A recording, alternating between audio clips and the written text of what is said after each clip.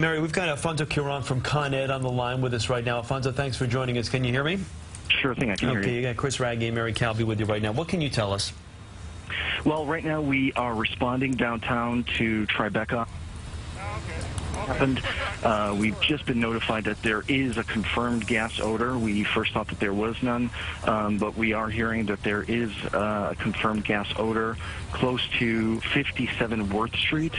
And what we've done is that we've sent crews down there, and they're isolating some portions of the main in that area to prevent anything from happening. What is your biggest concern? Well, obviously, the public safety is number one concern. But when anything like this happens, when any type of emergency, we do work very closely with the first responders, and we will send crews out there. And that's what we did this morning. Now that we've gotten some sort of a response and some sort of a report of a gas odor, that is going to be our first sort of objective, is to make sure is where the gas odor is coming from and how we can stop the gas from escaping into the air. Yeah, Alfonso, I guess that was my question for you. With this crane coming down like this, and then you hear that there's a gas odor, what could have sparked that? Like, what would the crane have hit that would cause this? Obviously, I don't want to speculate on something that of how it could have happened, but obviously, when a large crane comes down, it could puncture something, a piece of equipment, or some sort of, any kind of main or any kind of equipment, gas equipment like that. It's still unsure.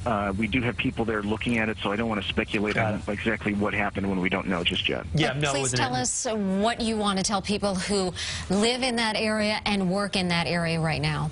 Well, right now, obviously, safety is number one. Number two, if they have any problems or are smelling any type of gas, to call us or to call 911 and report it. That really is key right at this point. So again, you are confirming a gas odor, and you said 57 Worth Street is where that's been confirmed? That's right. It's close to Worth Street and West Broadway. And how does that compare as to where the crane fell? To be honest with you, I'm not sure. It's close by in that vicinity.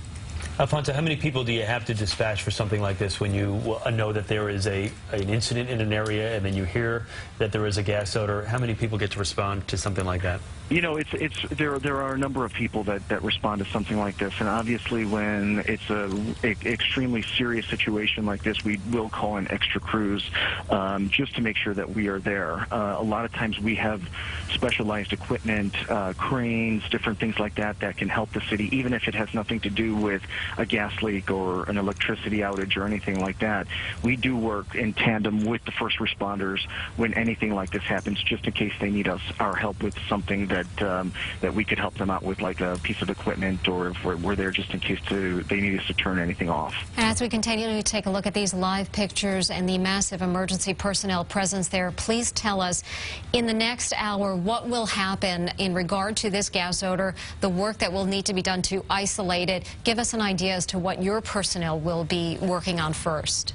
Well, what they will do is that there's portions in the street, there's areas in the street where we can turn off sections of the main so that gas will stop flowing.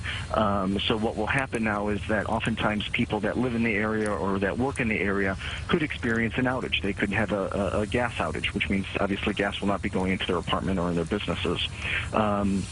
Then we will be looking at where the gas leak is coming from and making the necessary repairs. So that may mean digging up a street. That may mean bringing in more equipment, different things like that, in order to make sure that we can make the repairs as quickly as we can. Alfonso Quiroz from Con Ed for us this morning. Alfonso, thank you for taking the time, and please let us know when you've got that issue tackled down there in Lower Manhattan.